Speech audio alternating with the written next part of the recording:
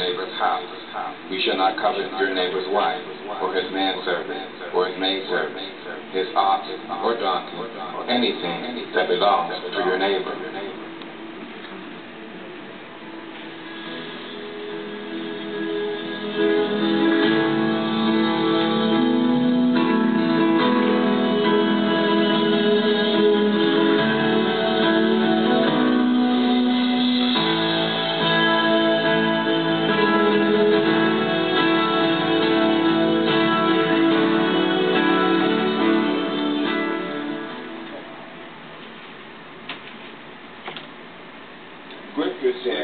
Resist the devil, and he will flee from you.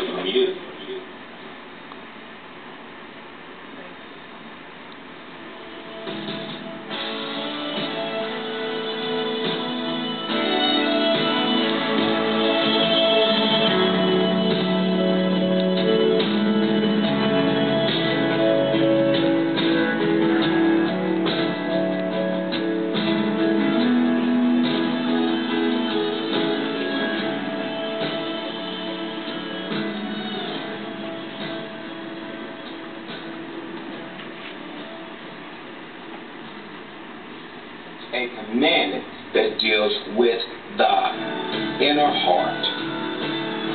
All the other commands you can see. You can see when someone steals. You can see it when someone commits murder. You can see it when someone lies.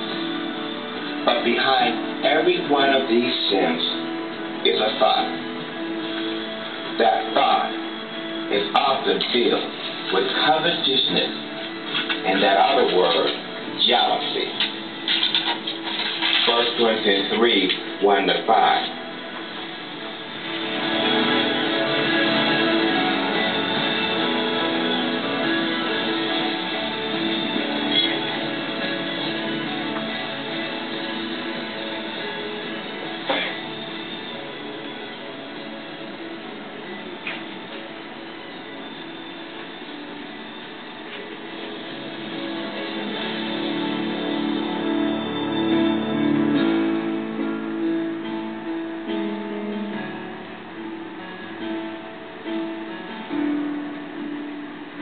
Colossians 3:1-5. Since then you have been raised with Christ. Set your hearts on things above, where Christ is seated at the right hand of God. Set your mind on things above, not on earthly things. For you died, and your life is hidden with Christ in God. When Christ, who is your life, appears, then you also will appear with him in glory. Put to death, therefore, whatever belongs to your earthly nature: sexual immorality, impurity, lust, evil desire, and greed, which is idolatry.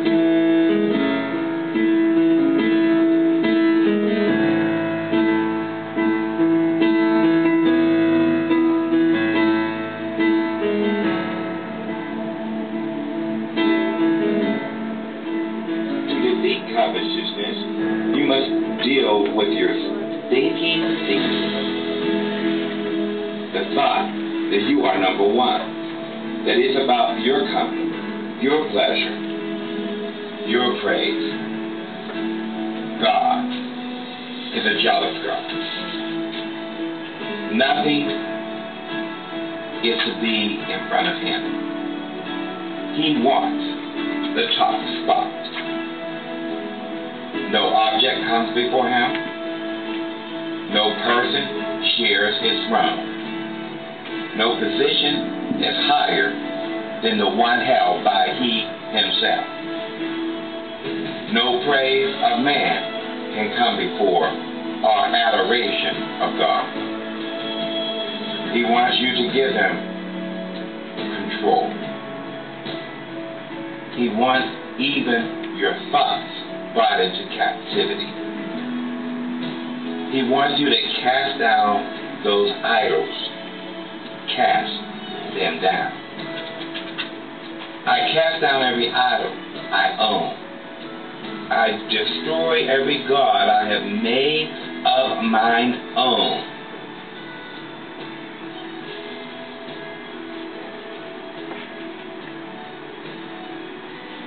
thou shalt not covet.